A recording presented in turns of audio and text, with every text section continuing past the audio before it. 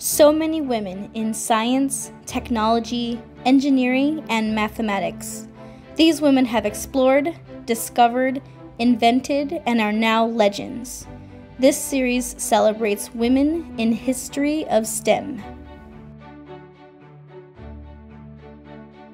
Edith Clarke acquired many achievements in STEM and is a pioneer of computing and electrical engineering.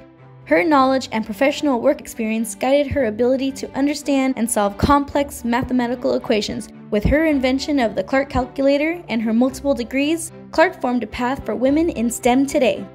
Edith Clarke was born in Howard County, Maryland on February 10, 1883. She lived in a small house and was one of 9 children. She was the daughter of John Ridgely Clarke, a lawyer, and Susan Dorsey Owings. At the age of 12, Edith was orphaned and was raised by her older sister. When she turned 18, Clarke inherited a large sum of money and used that to study mathematics and astronomy. She double majored and graduated in 1908 from Vassar College. Clarke began teaching mathematics and physics at Marshall College in San Francisco, California, before she studied civil engineering at the University of Wisconsin. In 1912, she began working for AT&T as a computer. One of her clients, George Campbell, was known for applying mathematical methods to solve long-distance electrical transmission problems.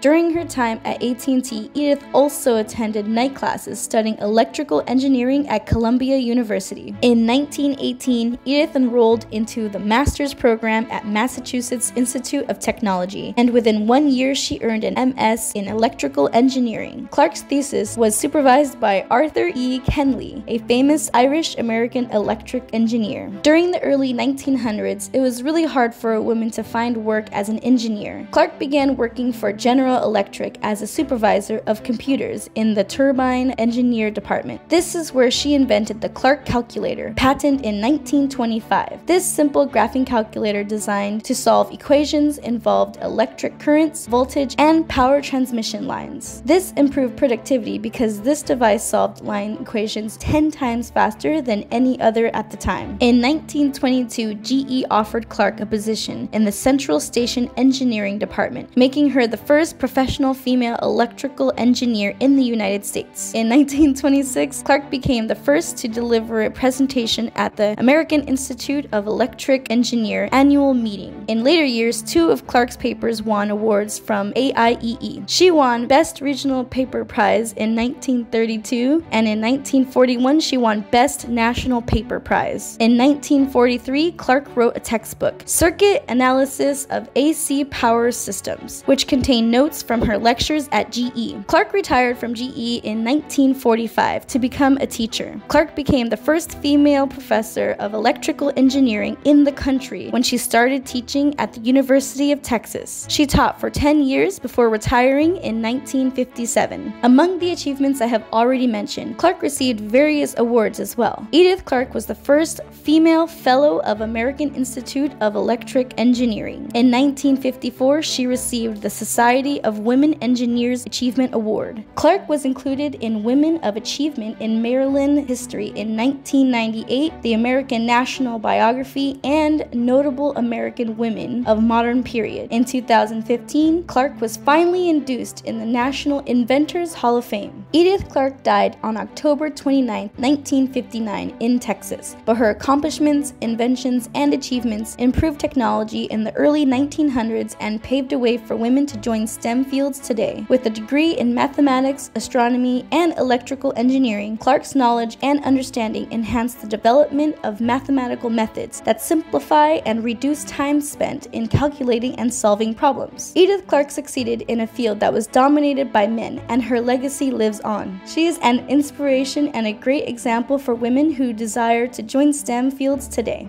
Thank you all for watching. I hope you enjoyed this one, and tune in every Thursday for a new episode of Women in History of STEM.